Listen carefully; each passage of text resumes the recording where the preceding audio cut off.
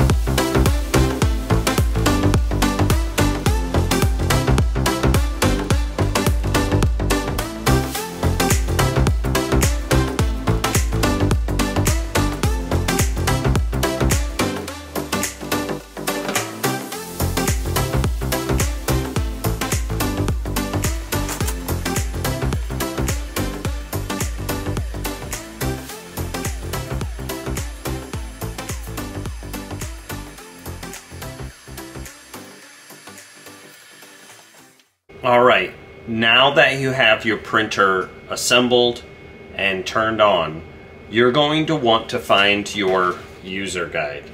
Now, this user guide is going to be able to walk you through exactly what you need to do to be prepared to get started if you've never done this before. We are going to reference the sites and where you need to be, but ultimately follow the instructions. It is literally plug and play. The first thing that you'll want to do is go to this site, setup.makergear.com. Here it's going to walk you through 3 different videos on how you can use and set up your MakerGear device. First off, there's a couple of things to keep in mind is you're going to want to use Google Chrome or one of these supported sites. It does make a difference when going through this. The other thing that you're going to want is you're going to want your device's serial number, and you're going to want to place that here. Now what that does while getting into your device's internal Wi-Fi, you're going to need that so you can find the network name, what your device's network name is, and what the password is for that. So this way you can connect that to your local network and get that hooked up to your Wi-Fi. Once you've done that, you're going to click on this link here and it's literally going to take you to this site. Now, it is going to require you to log in, and the nice thing about this is here's your username and password, so you can actually just go ahead and get logged into that site and get squared away. Now, if you ever get lost in any of this, all you have to do is reference one of the 3 videos that it has set up already in advance. I'm not going to be smarter than those. My advice to you is just watch the videos and follow along. Very easy to set up. And then once you're all squared away and have your printer ready to go, it's on your network, you can actually go in and you want to do a quick check before you print anything on your device. Your 3D printer is humming, it's ready to work, but here you want to do a couple quick checks. So have you completed the setup process? Yes, that's what I just told you to do. Follow those videos and it will get you set up. Have you replaced, installed, or removed the hot end? No. Proceed to quick check. So what this is going to do, and we're going to start the automated collaboration test. So you can actually hear the 3D printer starting now. What that's going to do is detect the probe, verify the probe location, check probe offset, and check the bed level. All of that is important to do before you get started with any prints. Now, this process only takes a couple minutes to do. You can actually probably see it working behind me. We'll turn this here so you can actually get a look at it. And it's going through that validation process to ensure that everything is ready for your very first print. Now, we're already through the very first 3 checks. The next thing it will do is it will verify that bed leveling. So it's going to each one of the corners, into the ends, and using that probe to make sure that everything is set to go. The next step is we want to practice printing, and over here on the left-hand side, you'll actually see some preloaded demos.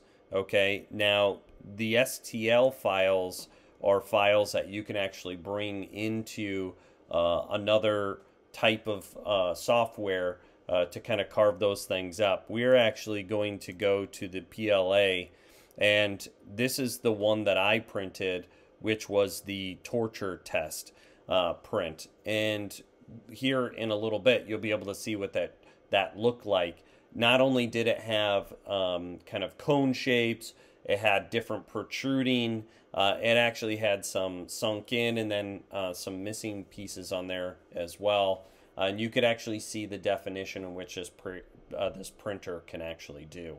I was pretty impressed with that. Now, if you wanted to print something, literally all you would have to do is come in here and click this load and print button, and this thing is off to the races.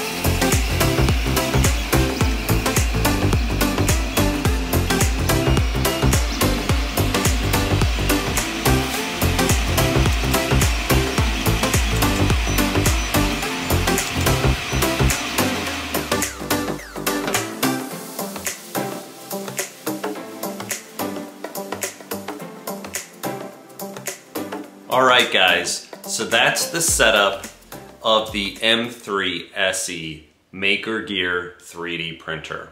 I felt like the overall setup and assembly of this printer was very easy and would be easy for beginners.